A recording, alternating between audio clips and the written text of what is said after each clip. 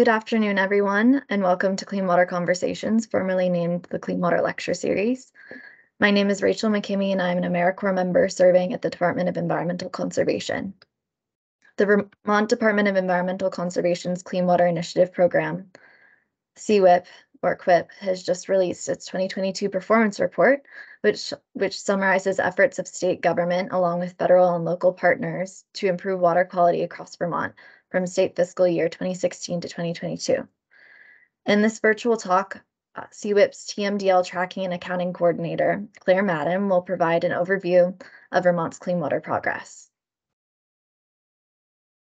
Our next talk will be taking place on Thursday, March 9th at 12 p.m. You can join us to learn about the Abenaki relationship to water and why clean water is important to traditional lifeways. We'll be having a guest speaker for that who is the director of the Abenaki Life Association, Vera Sheehan. She's wonderful. You can keep a lookout for more information on how to attend this event by signing up for our Clean Water newsletter to keep up to date on other events happening in the clean water world. I will post a link in the chat for that later. This lecture will feature a 30-minute presentation with questions and answers at the end. You can ask questions by using the chat anytime during the presentation. We would like to respect everyone's time and end before 1 p.m. So we will start by asking questions from the chat, and then if time allows, let people unmute and ask questions out loud. If you would like to verbally ask a question, you can use the raise hand function, and we can call on you. At that time, you can unmute and speak. This lecture is being recorded and will be available on our YouTube channel after the event. I'll also share a link for that as well. All right, and now I will pass it over to Claire. Thanks, Rachel. Getting my screen situated here. Thanks for joining us today. As Rachel said, my name is Claire Madden, and I'm the Tracking and Accounting Coordinator for the Clean Water Initiative Program at the Vermont Department of Environmental Conservation. I'm excited to be here today to share some of the results from the Vermont Clean Water Initiative 2022 Performance Report, which details the state of Vermont's efforts and progress towards achieving our clean water goals.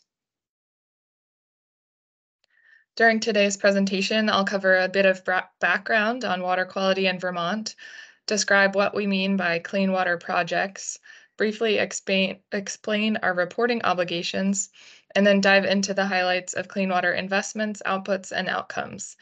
We'll wrap up with a quick tour of the Clean Water Interactive Dashboard, where you all can explore and interact with the data. Vermont prioritizes protection and restoration of water quality for many reasons. We rely on clean water for habitat and ecosystem preservation, as a source of drinking water for many communities throughout the state, for aesthetic and quality of life values, and to support recreation and tourism, which contribute to the state's economy. For the most part, we're really fortunate to be able to enjoy and benefit from clean and healthy lakes, rivers, and streams throughout the state. However, sometimes water bodies in the state are not as pristine as we might hope. Water quality impacts in Vermont are often the result of excess sediment and nutrients, like phosphorus and nitrogen, within the ecosystem. An overabundance of sediment and nutrients in our waterways can lead to undesirable water quality impacts. One example being cyanobacteria or blue-green algae blooms, which can have an impact on wildlife, plant communities, public health, and recreation opportunities. Vermont has clean water restoration plans called Total Maximum Daily Loads, or TMDLs, that outline the amount of a pollutant a water body can receive while still meeting the state's water quality standards. The map on the screen shows the spatial coverage of the state's large-scale TMDLs. The Lake Champlain and Lake Memphremagog basins, which are shown in shades of green on the map, each have a TMDL for phosphorus. And the Connecticut River Basin is part of a 5-state Long Island Sound TMDL for nitrogen, which is shown in blue on the map. The black lines on the map show the 15 tactical planning basins in Vermont. The state uses a tactical basin planning process to identify sources of water quality issues and prioritize actions to address the identified issues to achieve and maintain watershed health. If you'd like to learn more about the tactical basin planning process, Rachel will add a link to the chat to a page on our website with more information. Working towards protecting and maintaining and restoring healthy waterways in Vermont requires work across all sectors. We track and report on clean water projects across the state, including projects on agricultural lands in or around rivers, lakes, and forest lands, which we call the natural resource sector, on developed lands, and at wastewater treatment facilities. Within each of these broad land use categories, there's a huge variety of projects that are considered clean water projects. I'm going to provide just a few examples to help illustrate the types of work that we're talking about today. In the agricultural sector, there are dozens of field and production area practices that help to minimize runoff and treat phosphorus. Some examples are shown on the screen now. The picture on the left side of the screen is of an agricultural field in the Moyle River Basin that was planted with a cover crop to reduce erosion and field runoff through the winter season. Planting fields with a cover crop in the off-season or between plantings helps to stabilize soils and reduce sediment and phosphorus runoff. The picture in the middle shows a grassland shallow slot manure injection equipment, which is a very shallow manure injection method that causes a low level of soil disturbance. This application method significantly reduces surface phosphorus application and nutrient loss while increasing efficiency and crop production. And on the right side of the screen shows a wood chip barnyard replacement project, which is a cost-effective solution to reduce water quality impacts from heavy use areas. The work on this project included establishing a drainage layer overlain by wood chips. The drainage system underneath collects and diverts effluent into a collection system. The top layer of wood chips is replaced annually and can be composted and then field applied along with the collected effluent as a source of nutrients. The system provides controlled management of effluent that might otherwise run off into nearby waterways. All of these projects examples were funded through programs that are administered by the Agency of Agriculture, Farm, and Markets. In the natural resource sector, there's also a wide variety of projects that can support clean water goals. On the left side of the screen shows a before and after picture of a dam removal that removed a 100-foot-long concrete dam and reconnected 26 stream miles on the Bull Run, which is a tributary to the Dog River in Northfield, Vermont. Dam removals improve water quality by encouraging river channel to return to a natural equilibrium, which minimizes sedimentation caused by erosion and benefits species by allowing aquatic organisms to move freely up and down the river channel. In the middle two pictures, the top shows the before and the bottom shows the after of a half-acre riparian buffer planting along the Green River in Guilford, Vermont. Plantings in the riparian corridor reduce sedimentation caused by channel erosion by providing bank stabilization and also increase shading and woody debris in the river, which can benefit the overall health of the ecosystem. In addition, riparian buffer plantings can also function to intercept sediment and phosphorus carried by runoff from the landscape before it reaches a waterway. The pictures on the right side of the screen show an example of a shoreline stabilization that addresses road erosion on Black Pond Road, directly adjacent to Black Pond in Hubbardton, Vermont. In this project, encapsulated soil lifts were installed between the roadway and the pond along the shoreline to stabilize the road material, limit erosion that was contributing large amounts of sediment to the water, and revegetate the area to provide long-term stability.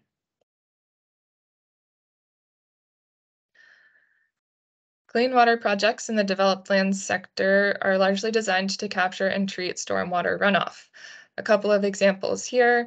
On the left side of the screen shows a project installed to manage runoff from multiple roofs, impervious roads, sidewalks, and parking areas along a section of Route 30 in Poultney, Vermont. This project included the installation of a drop inlet, box filters, and a fractured stone outfall that directs flow into an infiltration basin. The infiltration basin allows for sediment and pollutants to settle and infiltrate prior to the flow reaching two nearby streams. And on the right side of the screen shows the before and after of a remediated gully in Barry, Vermont, where severe erosion had become a significant contributor to sediment and phosphorus in the Stevens Branch. The gully was stabilized and a sand infiltration practice was installed along with an armored step pool system to slow water flow and allow sediment and associated phosphorus to infiltrate before draining to the river. These are just a few examples to illustrate what clean water work can look like, but there are many other types of projects that also contribute towards the state's progress in meeting our water quality goals. Each year, we compile the Vermont Clean Water Initiative Annual Performance Report to summarize all of the clean water projects that are underway and projects that have been completed. We report on how state investments have been put to work, what outcomes have been achieved, and where we stand in relation to water quality targets outlined in the large-scale water quality plans for the Lake Champlain and Lake Memphremagog basins. The report is submitted to the Vermont State Legislature and the Environmental Protection Agency, or EPA, to meet both state statutory and federal reporting requirements. Each year, the EPA assesses progress and issues determinations, which are called report cards, as part of the TMDL accountability framework. You can access this year's report as well as reports from previous years on our website. Rachel will add a link to that page in the chat.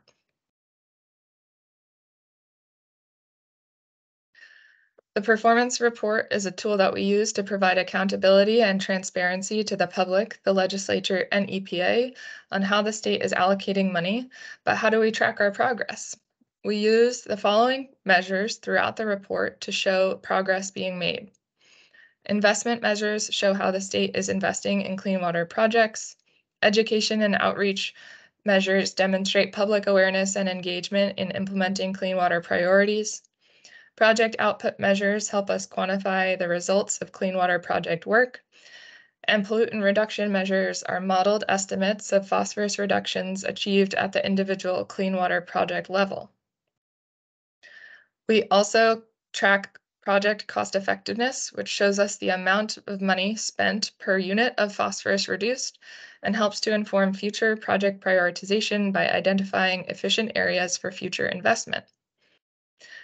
And we're currently assessing opportunities to track and account for project co-benefits. We know that projects designed with a primary goal of improving water quality can also generate other benefits, including flood resilience, climate change mitigation, improved wildlife habitat conditions, workforce development, enhanced recreational opportunities, and support for local economies through tourism and property values. So we want to be able to highlight all of those great results we're achieving as well.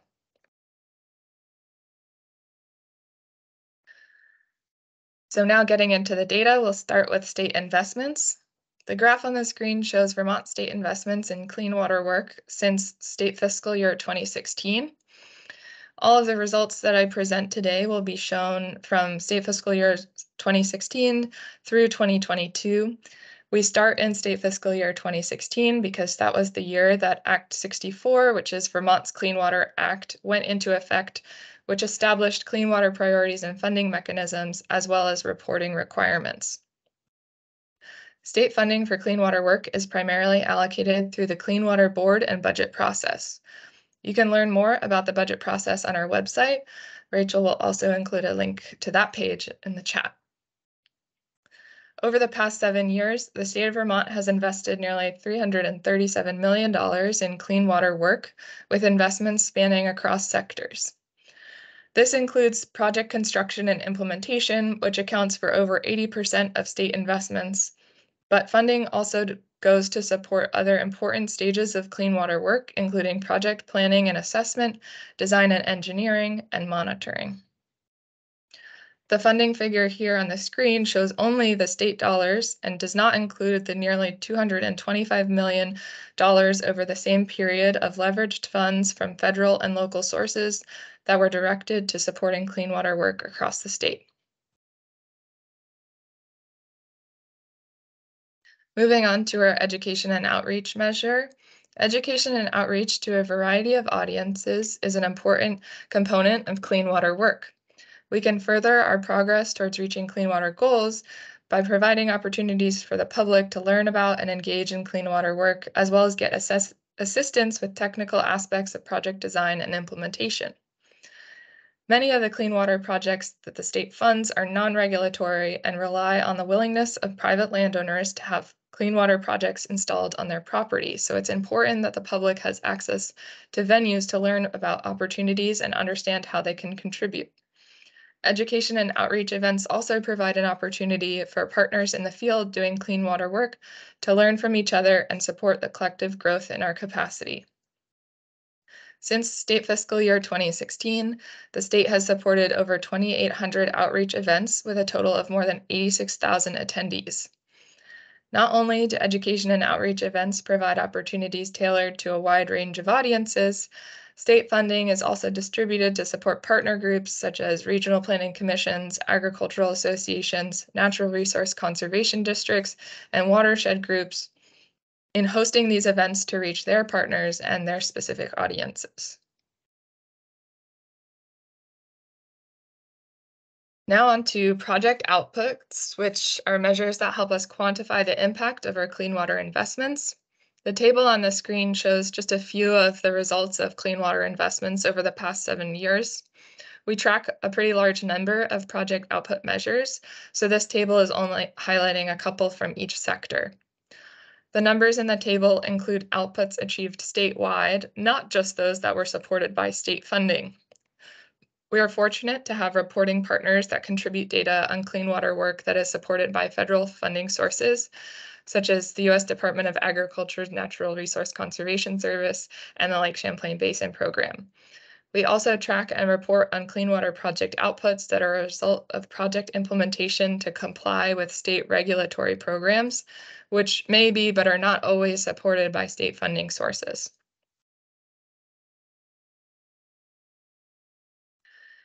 And our last measure here on phosphorus reductions. We estimate phosphorus reductions for both the Lake Champlain and Lake Memphremagog basins in order to be able to assess our progress towards the phosphorus TMDLs. So beginning with the Lake Champlain Basin, the Lake Champlain TMDL has a 20-year implementation period, and implementation began in 2016. The map on the left side of the screen shows the EPA accountability framework schedule for the first 5-year cycle of the 20-year TMDL implementation period. EPA assesses progress on a rotating basis by basin. So each subbasin within the Lake Champlain Basin has a tactical basin plan, which is developed and outlines implementation efforts and targets. The 5-year tactical basin plans include an implementation table that identifies the priorities and specific strategies of practices to be implemented. After about 2.5 years, an interim report is provided back to EPA, and after the 5 years of the tactical basin plan, a final report is prepared to submit to EPA. Interim and final reports are included in the annual Clean Water Initiative Performance Report. This year's report included the Otter Creek Interim Report and the South Lake Champlain Final Report. Each year, EPA reviews these reports and issues report cards. We don't have the determinations for this year yet, but so far to date, EPA report cards have found the state's progress to be satisfactory. The graph on the right side of the screen shows estimated phosphorus load reductions achieved in relation to the Lake Champlain TMDL. The Lake Champlain TMDL baseline period from 2001 to 2010 determined that to achieve water quality targets, annual phosphorus loading to the lake needs to be reduced by about 212 metric tons per year by the end of calendar year 2036. As of State Fiscal Year 2022, we estimate we are about 19% of the way to that goal, with just under 40 metric tons reduced this past year. As you can see, the goal is not to eliminate phosphorus from the system entirely, as the nutrient plays an important ecological role, but rather to return to a balanced level of nutrient concentration that the ecosystem can sustain.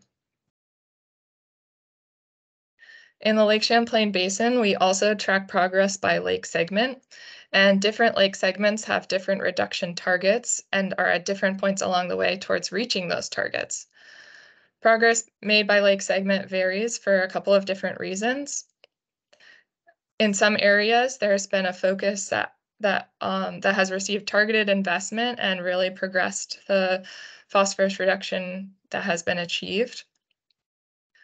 Some lake segments have more phosphorus loading present and thus higher targets, meaning they have relatively more work to do in order to reach their reduction goals. And finally, we anticipate that this picture may change in the future as we work on implementing expanded accounting methods that will help us to generate a more representative estimate of phosphorus reductions achieved across all sectors. Moving on to the Lake Memphremagog Basin, which is also covered by a TMDL for phosphorus. The map on the right side of the screen shows the Memphremagog watershed, which you can see is smaller than the Lake Champlain watershed, but still represents a pretty large area of the state. The Lake Memphremagog TMDL estimates that annual phosphorus loading needs to be reduced by about 33,500 pounds per year, which is equivalent to 15.2 metric tons by the end of calendar year 2037 in order to achieve desired water quality conditions.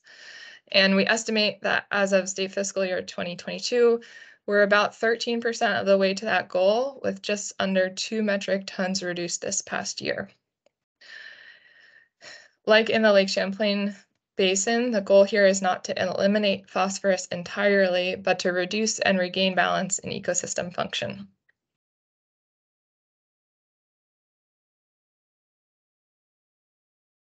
Okay, the last graph I have here, thanks for sticking with me this long. The graphs on the screen here put the progress that we've made towards TMDL targets in the context of where we need to go to meet the water quality goals within the TMDL timeframes. The dark blue bars on the chart show estimated total annual phosphorus load reductions to date, and the hash-marked bars extending into the future beyond 2022 show anticipated phosphorus reductions from projects that have already been implemented. Some clean water projects function for many years, so projects that have been implemented may have an achieved phosphorus reduction into the future. That's what's shown by those hashed bars on the charts.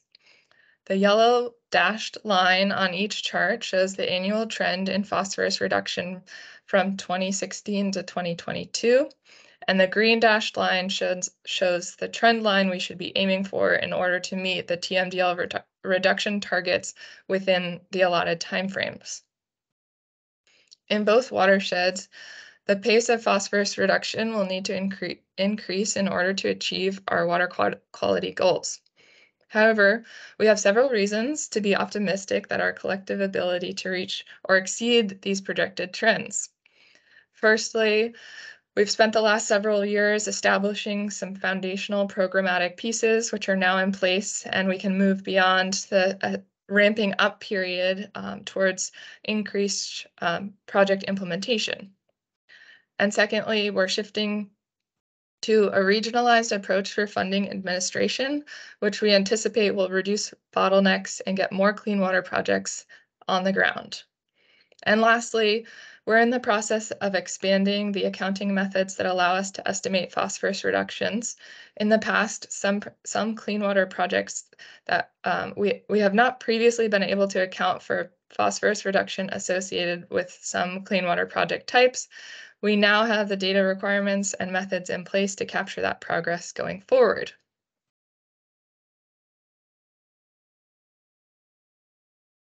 The Clean Water Interactive Dashboard is a publicly accessible platform to view the data that is behind all of our reporting.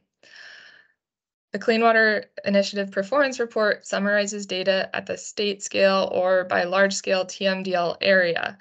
In the interactive dashboard, you can view data at a finer spatial scale or by specific areas of interest. The Clean Water Interactive Dashboard presents investment data and project output data at the county and the basin scale. and also provides estimated total annual phosphorus reduction data that can be filtered by sector and by funding source. And this report also allows users to view project level cost effectiveness, which again is the dollars spent per kilogram of phosphorus reduced. So the interactive platform allows for refined data views. I'll just provide a quick little demo, but I encourage you all to visit the link that's been added to the chat to view the Clean Water Interactive dashboard and follow along if you'd like. The Clean Water Interactive dashboard is available on our Clean Water portal. So by visiting this link, I'll provide an example of the report on clean water investments by basin and just demonstrate a couple of the features of this report. The graph here shows investment data, and the table underneath the graph shows the same data as is presented in the graph, just in a numeric form, if that's a more accessible way to view the data. You can filter this data by land use sector by clicking on any of these land use categories. You can also select specific funding sources that you'd like to view data on if you want to see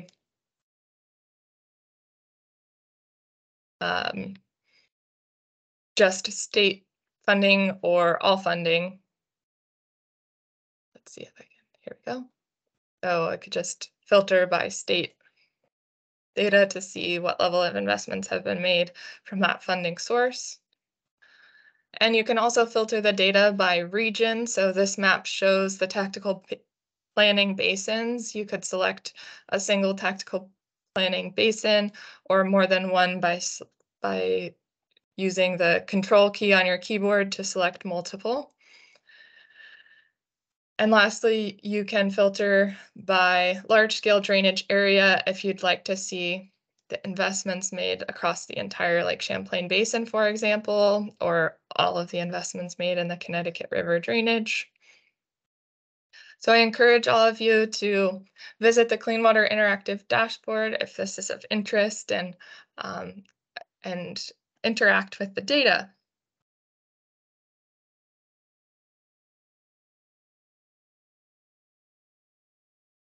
To wrap up, the state has made substantial investments that have resulted in really great progress towards meeting our water quality targets. In the coming years, we anticipate an influx of funding to support clean water work as a result of federal initiatives under the American Rescue Plan Act and bipartisan infrastructure law, as well as through state funding and the Clean Water Fund. We have the foundational building blocks in place, including establishment of funding mechanisms, expansion of regulatory programs, and development of technical assistance networks that will enable partners statewide to access the resources necessary to implement projects that benefit water quality. And while we've made a lot of progress so far, we'll need to continue our collective work through sustained effort, investment, coordination, and capacity development in order to reach our water quality goals. Preparation of this report would not be possible without the help of our many reporting partners, so I'd like to thank everyone that's been involved in the data collection and reporting process, and would also like to give a special thanks to the Agency of Digital Services for their support in database development and data management that helped us to prepare this report. My contact information is on the screen. Feel free to reach out with feedback or questions, and now I'd be happy to answer some questions that came up during the presentation.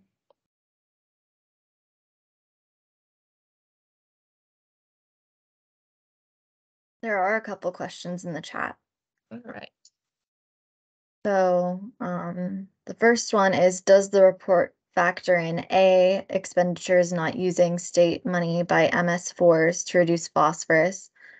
And then B, the second part of the question, expenditures by towns using non-state funds to help upgrade an REI segment to meet MRGP standards. Great questions. So right now, our reporting on investments is representative of state funding and a couple of federal funding sources. We do not collect data on municipal expenditures towards MS4 phosphorus reduction projects or MRGP work right now, because we anticipate that that could represent a pretty large burden on some municipalities in order to be responsive to that data request. So it's not something that we've captured thus far, but could be considered in the future.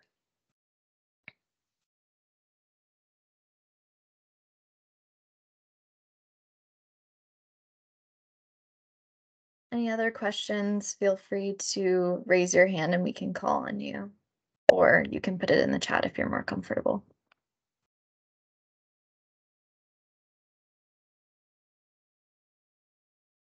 And maybe just to follow up on Claire's answer to that question. Hi, my name is Emily Bird. I work with Claire in the Clean Water Initiative program. The performance report does capture data on leveraging. So where municipalities are providing local match or in kind, that's reported hand in hand with a state grant or contract. And also Clean Water State Revolving Fund loans that ultimately primarily get repaid. Those contributions are captured in the report. It's just a matter of not having the data stream and reporting mechanisms in place in a consistent framework for municipal investment data to be captured. But we do acknowledge that there are substantial investments that are happening and really appreciate the local contributions to our collective water quality goals. And I'm not trying to throw my towns under the bus, but with a workload requirement, but I mean they do a report every April where they're summarizing their MS4 activity, and I know they're documenting like their street sweeping, right? And then as they're implementing the phosphorus control plan, that would probably be the primary tracking mechanism, right? Because they would do an annual report on. Okay. Yeah, so the estimated phosphorus reductions associated with projects that the MS4s are implementing towards their phosphorus control plan are included in our estimated phosphorus reduction metrics. But just to date, we haven't captured the costs necessarily that those projects are costing the towns. Okay. Does that answer your question? Yeah, no, that does. And then for the MRGP, which applies to, the whole state, I mean, I know it may not have the financial data, and that might be a hassle to bug towns about it. But if they're reporting in the portal, you are capturing the phosphorus reduction benefit of a road segment upgraded by any source of funding, right? Okay, yeah. And I assumed as much since it's all going into the same portal. So, yeah. And a similar question came up recently, Dan, so that's why we have some responses for you. But I also learned that the stormwater program, when they facilitate the reporting from the MS4 communities, there is a field where they can provide cost data, but it's on a voluntary basis. It's not a required field. So it may be possible to capture some of those data, but probably not in a consistent manner that would really reflect the full lift of that investment across the board. Right. Okay. All right. Thanks. Appreciate it.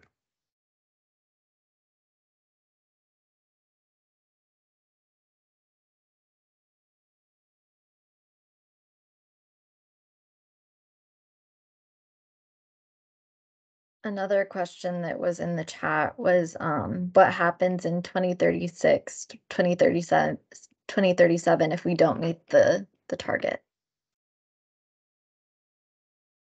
That's a really good question, and I have to be honest, I'm not sure that I know the answer, so I'm gonna see if Emily Bird might be able to help out with that.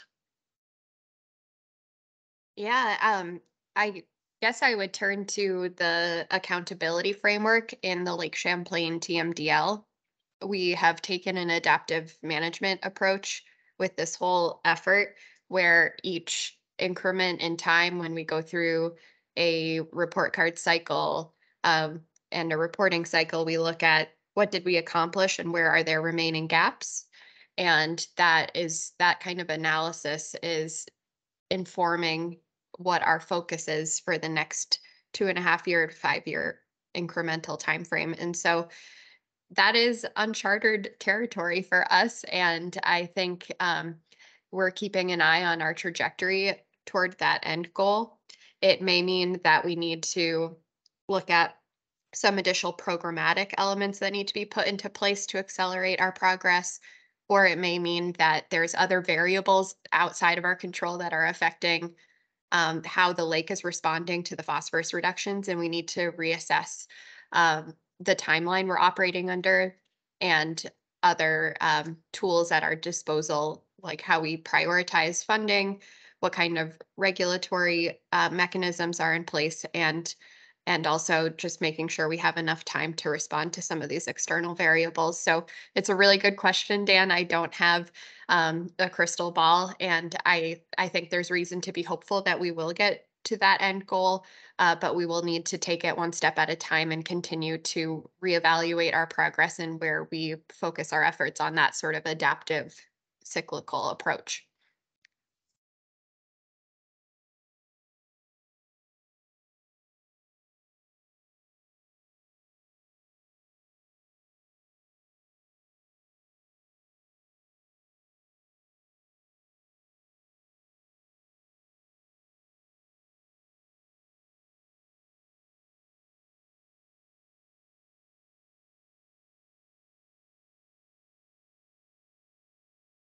All right, if there are no further questions, we could wrap up.